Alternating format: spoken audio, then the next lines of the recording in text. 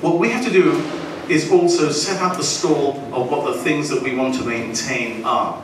And those who challenge the things that we want to maintain in the context of the Brexit negotiations to come will need to explain to the world why they want to change some of the things that Europe has delivered, but that Brexit does not have to take away. So, for example, one of the issues of greatest importance to Gibraltar and to the Campo de Gibraltar around Gibraltar, and even further afield towards the north of the Costa del Sol, is not freedom of movement as understood in the context of the treaty, establishing the European Union, because freedom of movement also means to many people in the United Kingdom immigration, and that is one of the things that people say they voted against. But it's frontier fluidity, the ability to enter and leave Gibraltar in a way that is in keeping with the fact that you're moving between one country and another, but is also in keeping with the good faith and the goodwill there should be between neighbouring European states, whether or not they're still members of the same commercial club, and in a way that delivers to the people who need to cross that frontier no more hurdle or obstacle than is necessary for the security of each of those nations. It is true that for the people of Gibraltar, leaving the European Union is ending a dream that mattered to us. We delivered the best result in terms of positive response to the European project on the morning of the 24th of June that was delivered throughout the United Kingdom. Probably the best result that you will get in any constituency, in any vote on whether the European Union should continue to exist or not, was achieved in Gibraltar. What has the Council given us back? A slap in the face that would turn even the most Europhile into a Eurosceptic going forward. That's not the way to do European politics, and I appeal to Mr. Tusk and those in the European Council who look to make firm the negotiating guidelines of the European Council in the process of the negotiations to address again what it is that these negotiations are about. The European Parliament has not put in such a term in respect of its negotiating parameters. The European Commission has not put in such a term in respect of its European parameters. When I met Michel Barnier with the Attorney General and the Deputy Chief Minister some 3 years ago, I was told that he had a fierce reputation as a man who was very pro-Europe and very protective of the single market. We went in there with the reputation of a small jurisdiction that had not transposed its European obligations when due for some time, being able to tell him that we were the jurisdiction in Europe that was most up to date in respect of the transposition of European Union directives and regulations. Immediately after Brexit, what we witnessed was a very sharp and visible increase in the number of inquiries from citizens concerning the UK. People are very worried. They do not know what to expect. They're very frustrated. Then, because we are also a membership organization and we have members like Citizens Advice Bureaus that advise citizens directly, they have come to us and asked us to do something in order to shed a bit of light of what might the different post-Brexit scenario mean in terms of an impact on citizens' rights. Because at this very point there were already some speculation, what would it mean in terms of an economic impact, in terms of financial flows and everything. However, immediately after Brexit, no one was raising the issue of the citizens' interest. The word border has a meaning in Gibraltar that I suppose could only be compared with the word border in Ireland. When you go across Europe, because borders have generally been removed, the word border doesn't have the same sense of resonance any longer, fortunately and positively. However, when I come here, almost everyone is talking about a border. In some sense, it's constantly part of the way of life and the way of thinking, and has been such a central part of the political circumstances under which Gibraltar has existed. In Ireland, of course, we've had our border. We still have our border, and Brexit promises to perhaps cause a reintroduction of a border that has certainly divided the island physically, but has divided people and minds. We're afraid that Brexit might bring back this tension of border. This study is structured essentially in two parts. The first part looks into Brexit and how different scenarios can impact the rights of citizens. As Asia was mentioning, we have decided to take the most representative scenarios based on arrangements that the EU currently has with non-EU countries. And this does, of course, not exclude that other deals can be agreed upon as negotiations start. So the first scenario is the full EU membership, which obviously is not really a realistic scenario nowadays, but it was included in the study for comparison purposes as the baseline scenario. The second scenario is the Norway's model, which is essentially membership of the European Economic Area, namely the single market. The third scenario is the Switzerland model, which is based on bilateral agreements with the European Union. The fourth model is the model of Canada, which is based on a comprehensive free trade agreement with the European Union that was recently approved. And the last scenario is Turkey's model, which is based on an association agreement with the European Union, which establishes a customs union.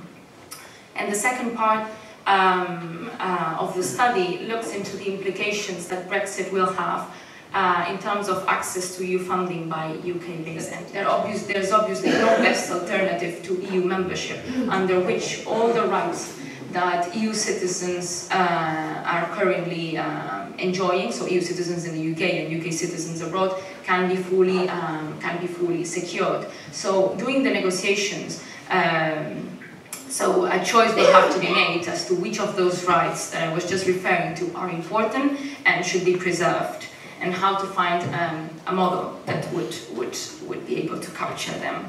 But in any case, as Asia was mentioning, whatever the choices are made, we think as a citizens-driven organization that they should be arrived at in close consultation with citizens and not be driven solely by governments.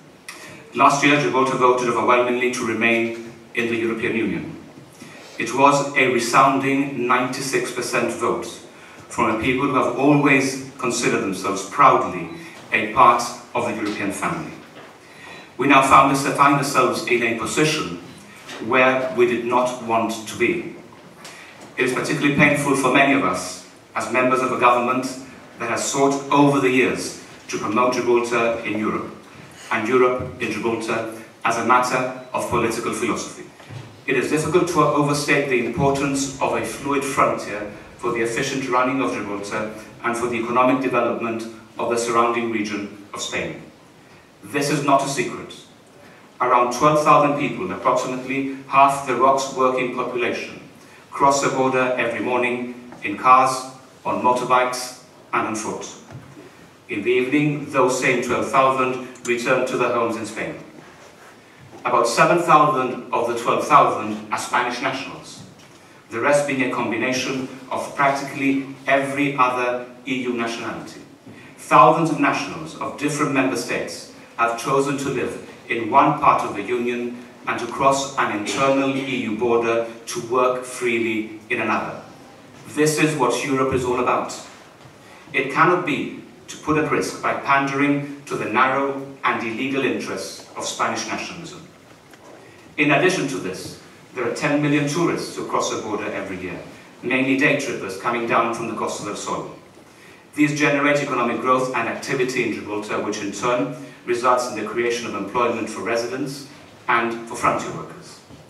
In the last few weeks, a tightening of all Schengen borders has given Spain every opportunity to intermittently inflict delays on everyone crossing into and out of Gibraltar by the land frontier.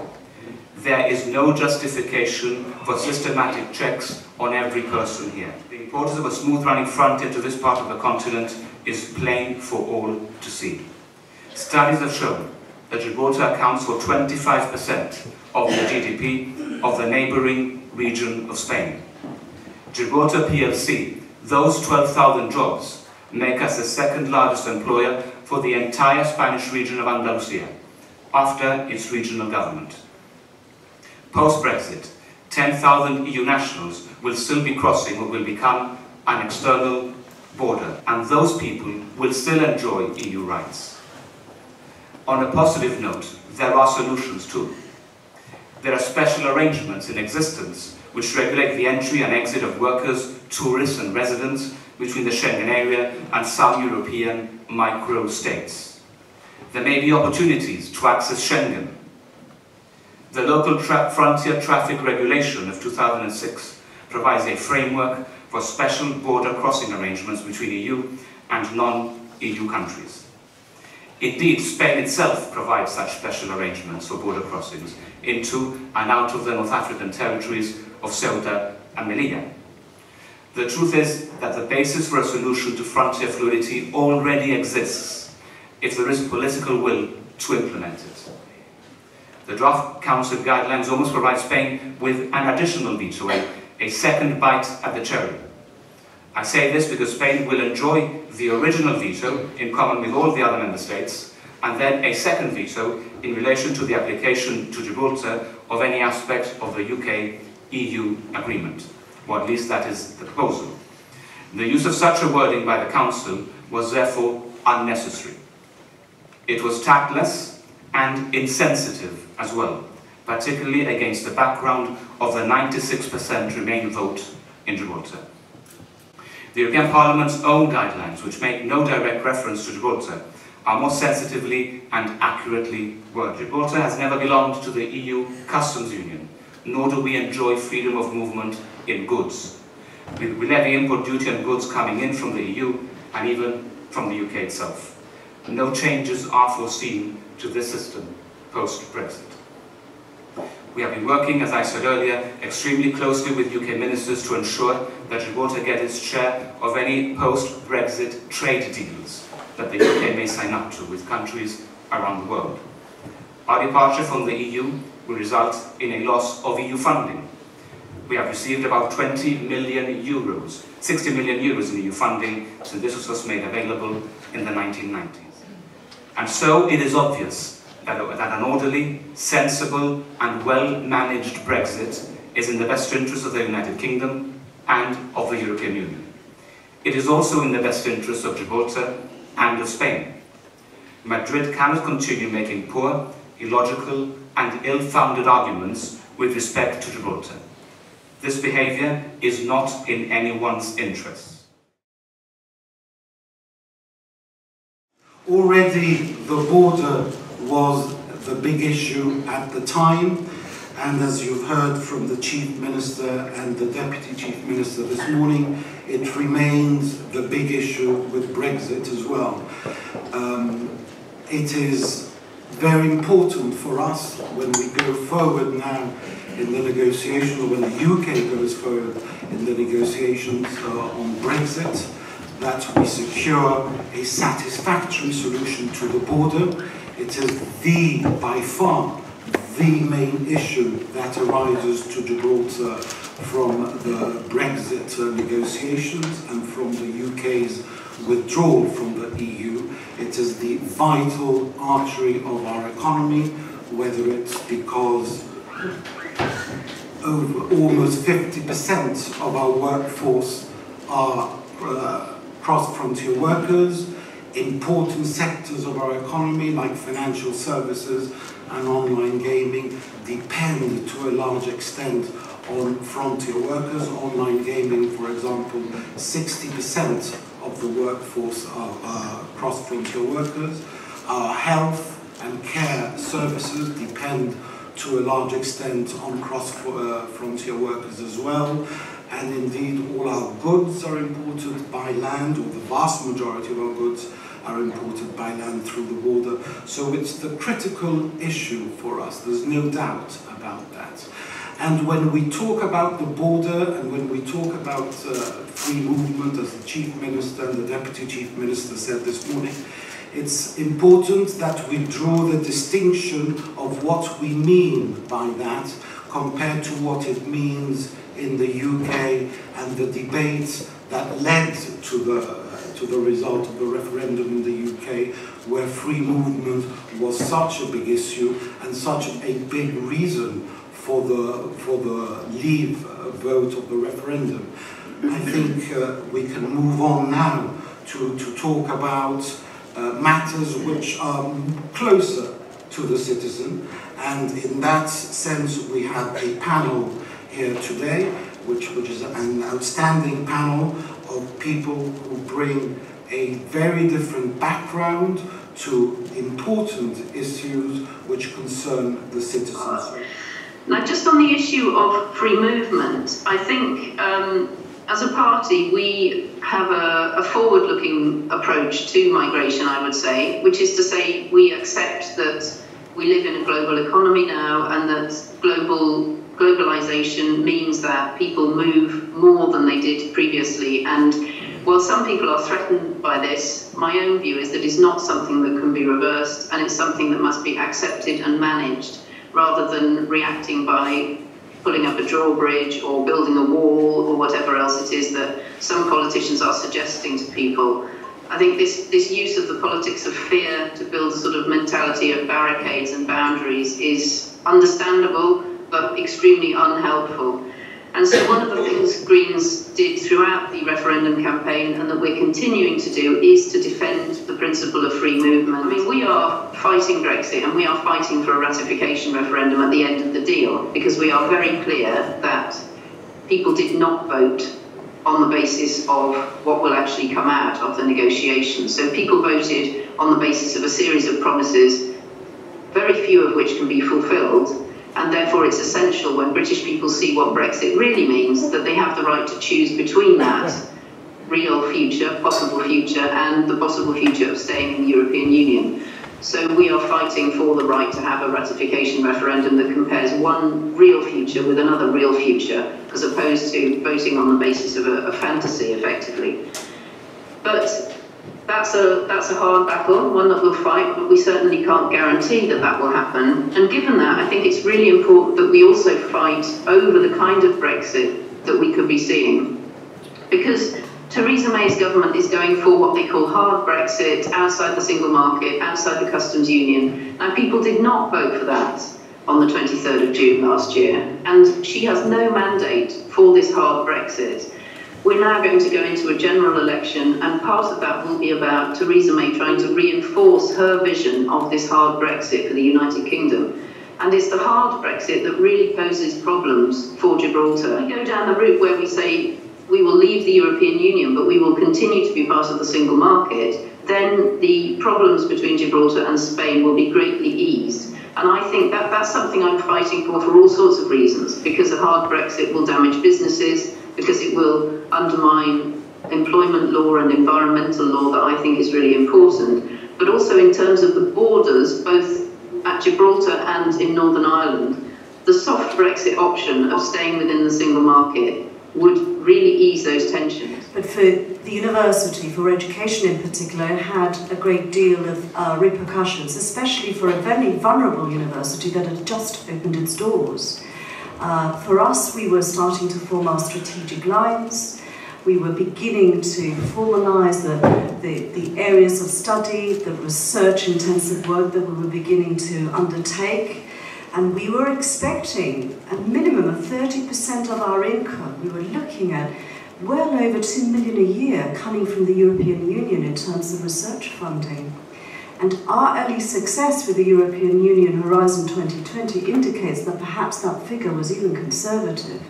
So we were doing so well that if we remained within the European Union, much of our income was very likely to come from the research-intensive work and the partnerships that we could have formed across Europe. So you can understand that that change of landscape, that moving of the ground for us, was quite a shock. But it's not catastrophic. Because we're early age, not, in one sense you could see it as making us more vulnerable, but on the other sense, it actually makes us far more flexible because nothing was set in stone. So it's still early days for us, and it allows us to reshape and rethink our strategic lines. The one thing that hasn't been highlighted yet is that the reason that the border opened in 1985 was because Spain wanted to join the EU. That shows how critical the EU has been to the fluidity of the border, or the border, in fact, working. And when I say the fluidity of the border, I say that with a pinch of salt, because the fluidity of the border has been hindered at on very many occasions. And that's why I think the Gibraltarians are sceptical when they're told that a softer Brexit might mean an easier border. We've had a border where the two countries have been full members of the EU, and we've seen the difficulties that this has caused in Gibraltar. So every Gibraltarian understands the impact that any kind of Brexit will have on the border. Through my involvement in the GFSB, one of the main things that we've been able to pull together is the cross-frontier group. The cross-frontier group shows two sides of a frontier or a border working together. The cross-frontier group is members of the trade unions in Gibraltar, members of the business sector in Gibraltar, joining together with members of the Spanish trade associations and the unions in Spain to come together to give a message of unity.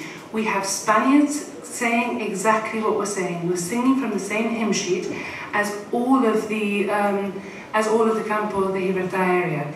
So it's in Spain that delivers a very important message. The tragedy of Brexit here is that, notwithstanding the political problems that exist, when you look at how EU law works in this area, it is literally a textbook example of European integration.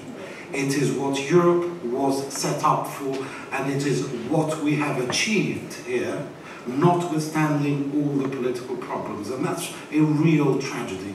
We give to Spain labour, we give them jobs, and we give them wealth creation and expenditure, things which they don't have.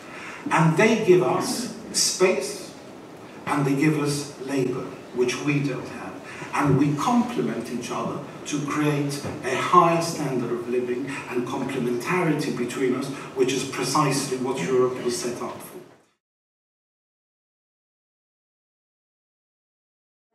If this ever comes to any kind of fruition, it wouldn't be only for UK citizens, so in my view it shouldn't be. If you want to ensure equal treatment, then you have to be able to provide this associate citizenship to everyone who actually meets the conditions for it. Because we have another region in Europe, which are the Balkans, and which have been negotiating for years. I mean, they will be, I guess, the first to ask, okay, why are you giving something to people that voted to leave and not to us that we, So it should be an even playing field, and if so, I would suppose that it will have a much, much bigger implication and application than only for the UK case. And in this case, if this is the case, then I don't see any room for Spain to veto whatsoever. But again, this is like in the area of speculations. Still. I don't want to pour cold water on an idea that's giving people some comfort, but on the other hand, I think it's really important that we don't give people false hope. And we have taken a legal opinion within our own group here, and the legal opinion says that within European law, citizenship arises as a result of your membership of the nation state, and your European citizenship rights are dependent on that. So if you're a third country, you no longer have rights of European citizenship. So European citizenship is something that we feel that we have, rather than something that we have in law. And from a Green perspective, our policy is that citizenship should be based on contributions and residence, rather than on where you were born. So we would seek to change the actual treaty law in that way. But unless something happens that invents a new category of European citizenship, then there is not any such legal category as associate citizenship. The airport is not one area that we normally associate with Brexit, but it's a very real area. Over 60% of the passengers who land in Gibraltar go over directly to Spain. Our aviation fuel comes largely from Spain.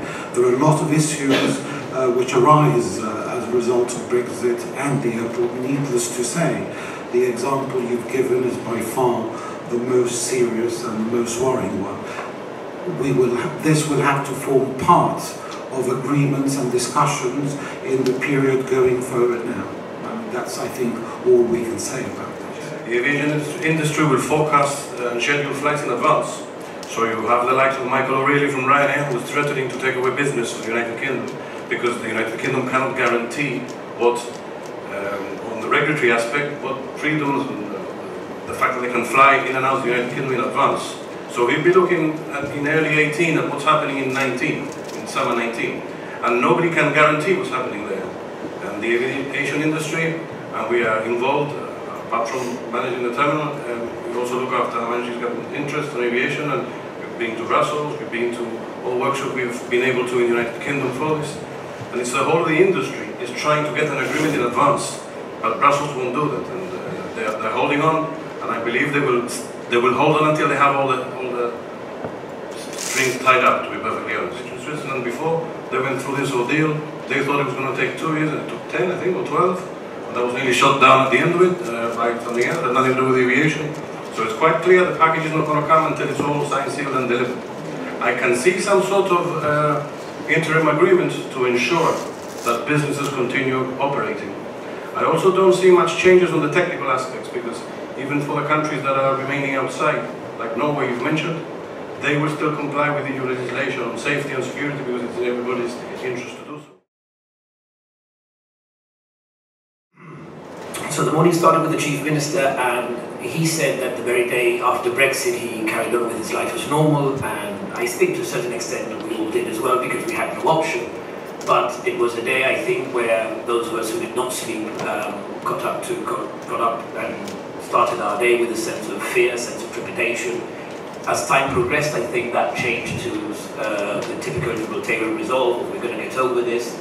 But I think for some time after Brexit, we all lived in the hope that Brexit was not actually going to happen, that somehow something would happen and this would all be sort of a nightmare that we had had, and we would not have to face Brexit. But the reality is that we are now in a situation where I think it's more certain than ever, in spite of the general election in the UK, that Brexit is going to happen. And we therefore have to some extent, as the Chief Minister said, carry on as normal. Because as normal for Gibraltarians has usually meant having a fight. Having a fight with the UK, having a fight with Spain, having a fight with the EU, or with whomever it is, we have had to have a fight to assert our rights. Rights which are often trodden upon, rights which are sometimes ignored, but rights which we have always fought for. And that is, I think, one of the fundamental aspects of what the Chief Minister was saying in a very nice way, which is that ultimately we have to engage with the UK government, that right now it is probably one of our only recourses, and that they have been doing so diligently. That has led to the creation of a joint ministerial committee, which I think is to be welcomed because it addresses the Gibraltar issue specifically. And I think that the Chief Minister and other members today have made one point very clear, which is that the main issue that I think affects Gibraltar in the context of Brexit is the frontier. I would dare say that if we were geographically placed elsewhere in the world, Brexit might not even be much of an issue for us because, as the Chief Minister said, not all is negative. There are opportunities to be derived. Personally, I think there are opportunities to be derived from being outside of the EU. There are certain things wherein my legal hand, there are certain things we cannot do, certain services we cannot offer, certain products we cannot offer from a fiscal and economic regime that would be available outside of the EU, and that might help us to make us competitive in that environment. So there are fiscal, there are economic, there are business opportunities available outside the EU, but of course we have to countenance with our neighbour, we have to countenance with the frontier. The Collector of Customs has just made extremely important points about how the fluidity, or the lack of it, could effectively mean a choke to the Gibraltar economy. And that is why I think it is important that what the government of Gibraltar is doing, and what each of us can do, is to engage with the UK government to make sure that our needs are heard. One important point that the Chief Minister made, and that the ECAS Director CEO also made, is that in theory at least, Brexit should be about citizens. After all, it was the citizens who voted for Brexit. I'm not entirely sure they knew what they were voting for, but they voted for that. And unfortunately, I think Brexit, as often happens in politics, has been hijacked by political agendas, manifestos, needs, and I'm not sure that the citizens have been heard as much as perhaps they should have been heard in the context of Brexit. And that's why I think that an event such as today is important. It's important to raise awareness. It's important to allow us to vent, if nothing else. And it is important to make us aware of the many innuendos that apply to a Brexit scenario. And that was, and CEO mentioned that, and she said that we need to learn how to manage Brexit for the benefit of its citizens.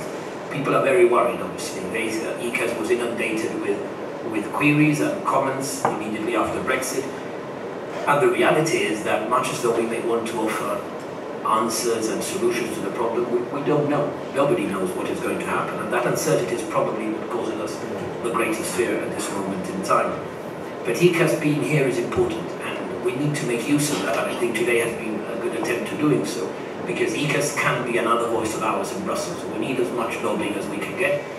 Malachi then spoke briefly, but importantly, I think, in creating certain, or speaking of certain similarities between the Northern Ireland situation and ours, not least because they have a border which, as those of you may be aware of the Irish history, the Northern Ireland and Republic of Ireland history, that border is, and the fluidity of that border is perhaps not as important economically as it is for us, but it has ensured a prosperity of peace there that is extremely important as well in the context of a Brexit, and that needs to be preserved as well. We then heard from Marta, who I think very, very interestingly summarized the content of what is a very useful report, which I would urge you to read when you have time. It does elucidate in much greater detail the very many points that are relevant to Brexit. Ultimately, however, what I take from that report is that yes, there are very many alternatives available to Gibraltar. We have the Norway model, the Switzerland model, the Canada model, the Turkey model, and any other model we can invent. But ultimately, if any of these models or the implementation of those models involve the acquiescence or the collaboration of Spain, I think we need to be aware that such implementation is going to be hard, because Spain has lost no time whatsoever in making it clear that they are going to try to take advantage of Brexit in as much as they can to try to further their claim, the claim for sovereignty, or the claim to just make our lives difficult. And it is that what I hear in the many questions is frustration. What we hear is frustration because we have been let down by the Spaniards yet again, or by the UK, or by an EU situation which we have not chosen, and in fact, which we voted overwhelmingly against. I just think I would sum up by saying that if there are certain key words that we can take from today, they are probably not pleasant words, but they are words such as, we're in a mess, nobody knows what's going on, we don't really have any coherent answers for anything, there is a lot of speculation going on, and the reality is that much as though we may want certainty, and I'm all for that, we cannot have it yet. If I may draw an analogy to a football match, this has just started. It's the first minute, and we may have had a goal scored against us, but there's a long match left to be played, and we need to see how that plays out. So, whereas I think it is understandable for all of us to seek assurances, to seek certainty, to seek clarity, it's probably too early a stage for that. That is not to say, however, that we cannot pursue all of our opportunities and any window that might open to us. We should all leave today with some optimism, with some faith in the ability of the Gibraltarians to change and adapt. We have shown great resolve in the past, and we should show that same resolve going ahead. The journey ahead is certainly not going to be easy. We have never had it easy, so why should we have it easy going forward? But I think it is incumbent on all of us to have our voices heard, to put our voices out there, and for that reason I think that a day like today is of crucial importance to us, and for that reason I'd like to thank ECAS once again for coming over, and I'd like to thank you all, because today would be useless if you were not here for us. But I think that the message that we really have to take from here is that our greatest fear is vetoes and of course the consequences that we will expect from our friendly neighbour. But what we've seen in the draft and in clause 22 doesn't surprise us. And in fact, if you analyse it from a legalistic point of view, it doesn't really add anything, because it's a veto power that already existed. It doesn't surprise us, and it shouldn't scare us either. We are used to our friendly neighbour. In fact, what we have endured from our neighbour for the last 300 years is probably what's made us stronger as a people. And it is that, I think, conditioning that we have as Gibraltarians that has prepared us for the 2 years that lie ahead. It won't be easy. We're not necessarily in the driving seat. Of course, as a government, we have an overwhelming mandate. We know what the wishes of the Gibraltarian people are. It couldn't have been higher than a reflection in 96%. We are part of the discussion. As a government, of course, we will try and reach for the best outcome for Gibraltar.